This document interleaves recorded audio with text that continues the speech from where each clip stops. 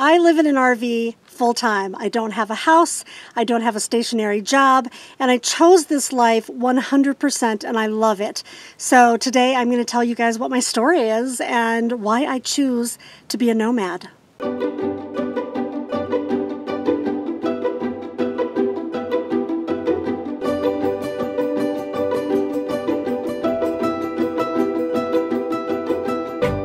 Hey everybody, it's Robin with Creativity RV, and today I wanted to tell you guys what my story is, like why I live in an RV. A lot of you may have seen an introductory video that I did when I very first started my channel, but you know, I had like 47 subscribers then. And I know that a lot of you probably don't even know why it is that I chose to live in an RV. So I'm going to tell you what my story is. Basically, here's the deal. I was not a camper. I was an indoor dork. I was a reader and I kind of lived in my, own head, and I wanted to be a writer. And I was a member of the Girl Scouts, but, I just wanted to sell some cookies and dominate the cookie selling. It may be surprising, but I had never even been in an RV when I bought my RV. And I had never camped in a tent, and I had never been out to like National Forest Land or BLM land. I didn't even go check it out before I decided to do this, which I wouldn't recommend for everybody, but that's kind of how I roll. In my case, like there is for a lot of people, there was absolutely a catalyst that made me choose this life. Like I said, wanted to be a writer, and I got my degree in creative writing and worked as an editor and worked as a literary agent and a freelance writer, and I was absolutely starving. So I sold out to the man and went into corporate America. And the entire time I was there for like 20 years, I just kept trying to figure out how I could write full time. It's really hard to work 10 hours a day and then go home and work on a novel. It just wasn't happening. So I kept starting these businesses, and I would build them up and sell them so that I could write for a year, but then the money would run out and I'd have to go back and have another job, and then the decades went by. And finally, I ended up getting, a pretty good corporate job, and I was making good money. I was living in Seattle, and I was working, just ridiculous hours, but I wasn't really feeling any joy, And I went out to lunch with a coworker, and he insisted that we stop at an Airstream dealership on the way to lunch. I was like, oh my God, come on, a trailer? I just wanted nothing to do with it. And he dragged me along, and we went in and saw an Eddie Bauer Airstream. And I remember that the curve next to the dinette opened up like this to the open air. And I thought, wow, I could write there. I could sit there in the woods and write.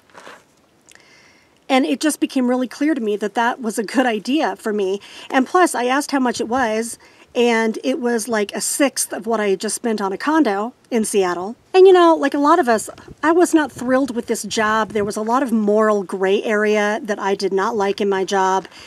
And I tried to find a way that I could help the people I worked with and still, toe that corporate line, and it was hard. So at night, what I would do is I would escape by looking at YouTube videos. Does anyone relate to this? I discovered the YouTube videos because I just wanted to go see more Airstreams. And that's when I discovered that there were people living in their RVs full time. I had never heard of this. It never even occurred to me that this was possible. When I thought of an RV, I thought of like retirees in an RV park, which to me looked like a parking lot, and something also that I would never want to do. But then I started seeing some other solo female RVers, and I learned that you don't have to spend a lot of money to be out on the road. You can be on BLM land like I am right here. And I'm here totally for free, and that really frees up your budget. So I just completely dove into research and these videos, and I planned and planned and planned. But like I've said before, I was never going to do it. I probably was not going to do it. It was an escape for me to leave my corporate life. And so when I got home late at night, I could think about something else. I could be absolutely transported into this idea of being a nomad. But then my sister got sick, and we were competitive. We had the same kind of a job. She was 2 years older than me, and we were both in around our mid-40s. And she was diagnosed with pancreatic cancer. So, the first thing you do is you look that up and you find out that the survival rate is nothing. I mean, like 5% survive, like 3 years. That's it. So it really put a lot of stuff into focus for me, particularly, I went to her house in Connecticut. She went home to be near my parents where she could get treatment. And I went to her house and packed up her house and met the movers, and they put all of her stuff together, and she insisted on having her car, even though she never drove it again. And I drove her car from Connecticut to Colorado, and that road trip really opened up my mind about what I wanted from my life. You get a lot of time to think when you're on the road. And then I spent the last 6 weeks of her life with her. I went back and forth, I flew back and forth, but the last 6 weeks I was there taking care of her because at that point she was just in hospice care in her house. And that's when my sister Terry changed my life.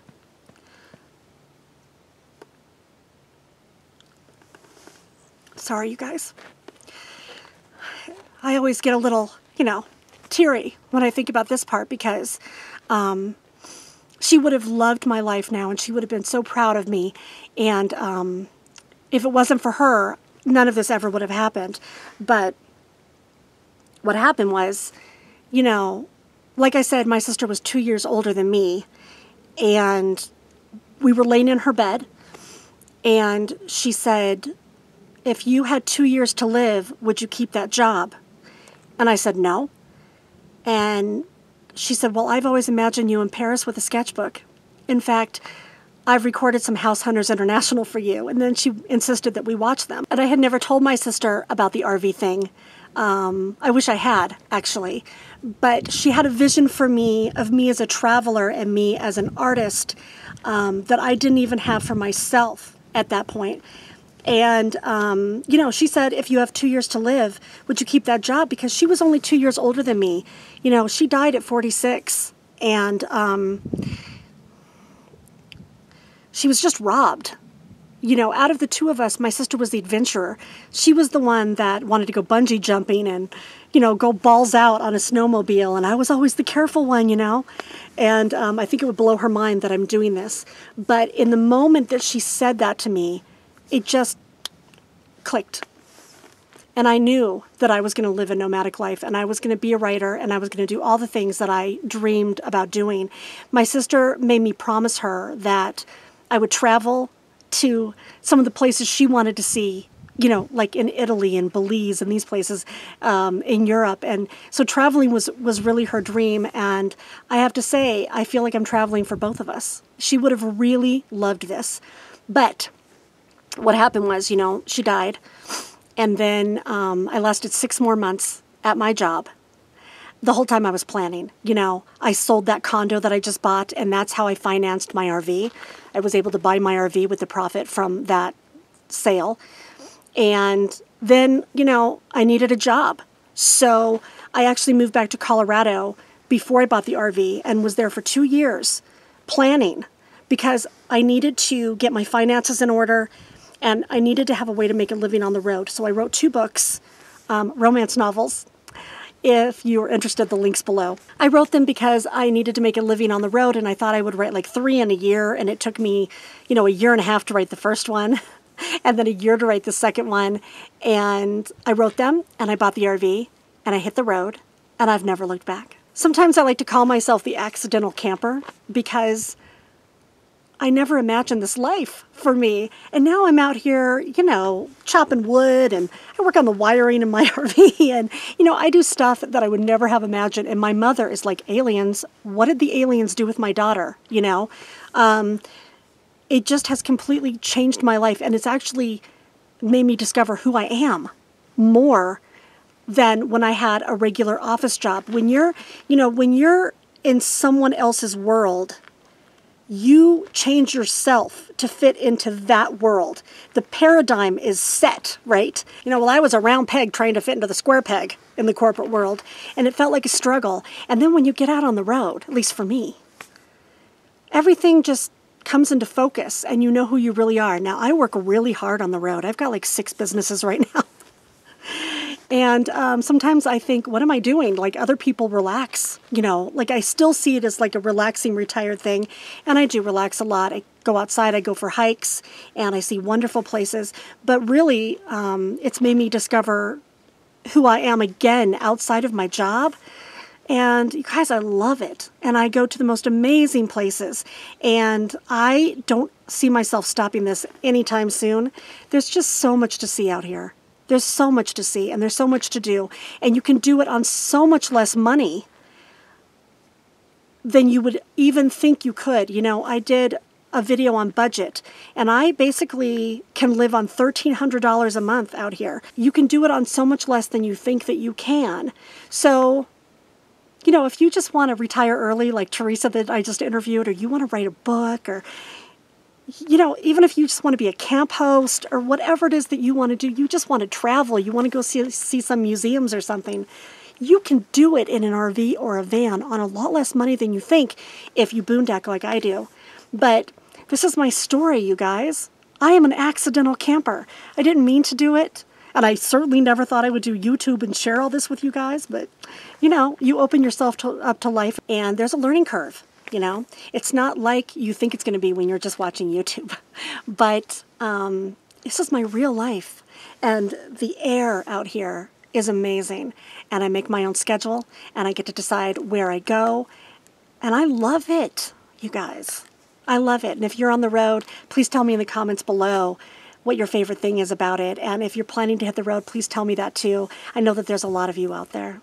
I hope you guys have enjoyed this video. I appreciate you watching. Everybody have happy travels out there, and be free.